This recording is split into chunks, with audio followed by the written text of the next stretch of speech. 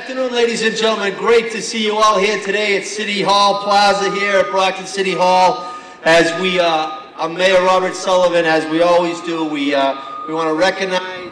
We always want to recognize the diversity in the city of Brockton.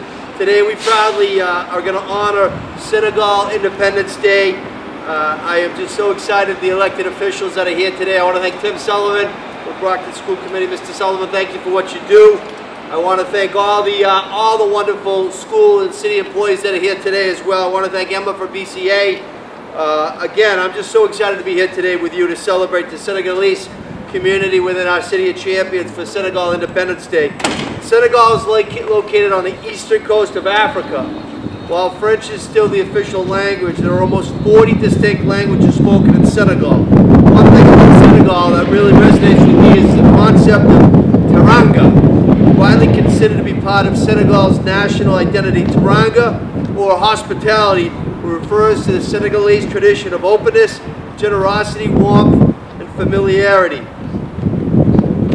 If you visit Senegal, expect to be invited into people's homes for tea or for locals to share food or music with you. Teranga is infused in the Senegalese child-raising philosophy. Children are raised to believe that community members will always lift each other up.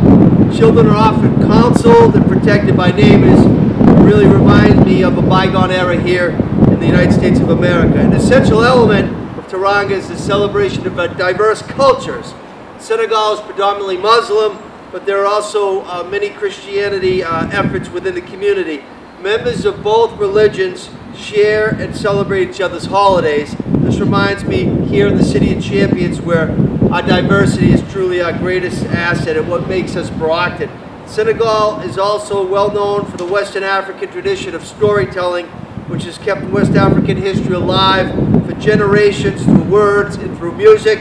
The storyteller, known as the griot, is a profession that is passed down from generation to generation, requires years of training and apprenticeship in genealogy, history, and music. Griots give voice to generations of Western African people. On this day in 1960, Senegal signed a transfer of power agreement with the nation of France that paved the way for its official recognition of an autonomous republic in 1960. As mayor of the city of Brockton, I am grateful to have the opportunity to once again celebrate all our diversity in our city, and I'd like to read official mayoral proclamation at this time. Whereas, on this day in 1960, Senegal signed a transfer of power agreement with France that paved the way for its official recognition of a republic. Widely considered to be part of Senegal's national identity, teranga, or hospitality, refers to the Senegalese tradition of openness, warmth, familiarity, and generosity. Whereas, similar to Brockton, Senegal is home to many, many diverse cultures and people living together in friendship. Whereas Senegalese people have enriched the City of Champions, Brockton, Massachusetts, with vibrant culture, delicious cuisine, music, businesses, and traditions.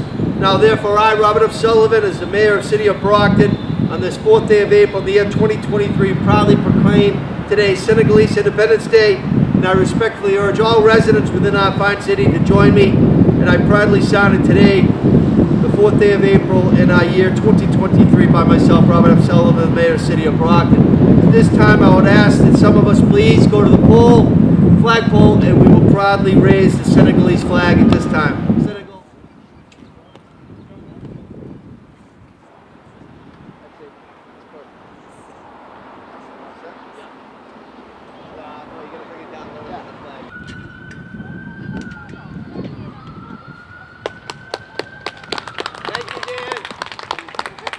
Everybody a happy day.